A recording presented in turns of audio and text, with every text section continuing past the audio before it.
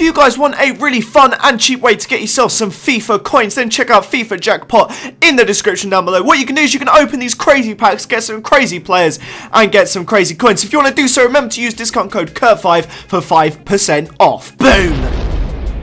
If you guys are looking to pick yourself up some fast, cheap, and reliable FIFA coins, I've found the cheapest place around at the moment is goldr.com. If you use discount code KURT5, you get yourself a percentage off, and they're by far the best site. So check them out in the link down below. What's up, guys? Curtis here, and welcome to a brand new FIFA 16 confirmed transfers video. Today, we have redone the whole template for this transfer stuff. I thought I would update it to fit in with all the FIFA 16 stuff that's coming out. This will be part of 2 videos I upload today, hopefully. Trying to keep regular uploads going, guys, throughout the summer. If you could smash that like button, that'd be absolutely amazing. It takes quite a long time to put these together, especially with the renovated thing. So if you could smash 1,000 likes, that'd be great. Anyway, first up is Amavi. This guy is an interesting little player. He's done fantastically in France, and I think Villa have done a great job to get him for £9.5 million. I'm almost positive he'll be upgraded from 74 to a gold next year, but in my opinion, a top signing for Villa and a top signing for Ultimate Team will be very fun to use Amavi in the Prem. Next up, we have Patrick Bamford. This guy is going on loan to Crystal Palace. He had his loan, obviously, at Borough last season. Had a very good year. But Borough have already chosen to take Callas from Chelsea on loan. And, of course, with the new, the rules, you can only have one Premier League. So, say Chelsea, they can only loan one player to Borough now that Borough are now in the Prem. Whereas when they're in the Championship, they can loan more. Should be good for them, though. Next up is Fabian DELPH. It amazes me that DELPH has gone for 8 million when you'll see another signing shortly that's also gone to City for 8 million. DELPH's a good player, but a massive snake, as we've seen from this week. So very interesting, but £8 million for DELPH is a very interesting one, and I think he could be good for City if he can actually get in the squad. However, he may end up being just another Rodwell that never gets in. Next up is Felipe Luis. He's gone back to Atletico Madrid from Chelsea. He's going on I think it's a 2-year loan or 1-year loan or something like that, with a chance to buy at the end of it possibly. Obviously, he's not really settled in too well at Chelsea. Azpilicueta has that left back spot on lock, and Ivanovic won't be going anywhere from right back. So Felipe Luis seems to be going back to Atletico Madrid for now. Next up, we have Mariano. This guy is a very fun player to use in Ultimate Team. He's been used by me for years and years. He used to have a non-rare gold. He was at Bordeaux, but of course he's gone to Sevilla now for an undisclosed fee. He said he wanted to be like Dani Alves, because of course Dani Alves went from Sevilla to Barcelona. Had a very similar attacking Brazilian right back. It's going to be very fun for Ultimate Team to have him in the BBVA as a silver.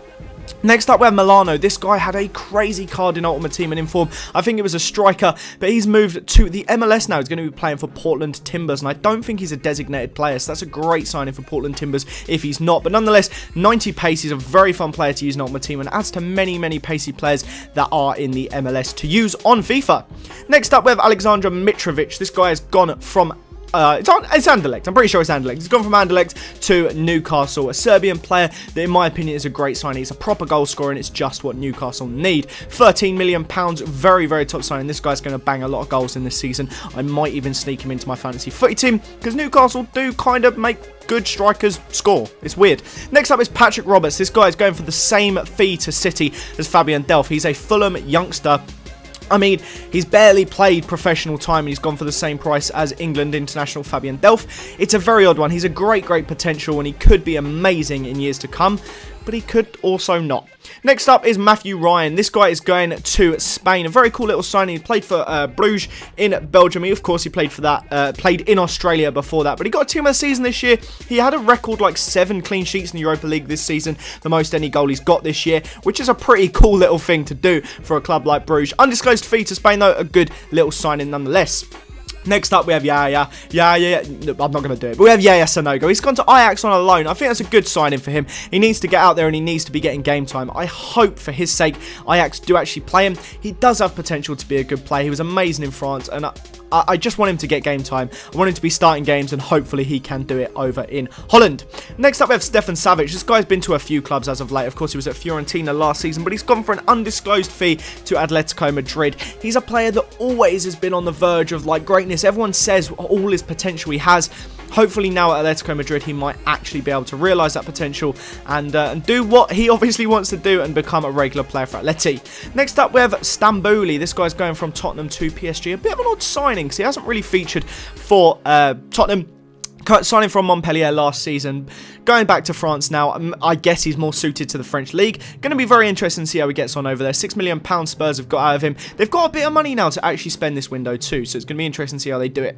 Last but most certainly not least, we have Teofilo Gutierrez. This guy is becoming very quickly a Colombian national side starting striker. He gets in a lot of the games, and he's moved to Sporting Lisbon. A great signing for an undisclosed fee. I think he's going to be one of the very, very top Colombian strikers, so I think they've done well to get him in as he's on the rise. But that, boys, is the end of this episode. Like I said, there should be 2 uploads today.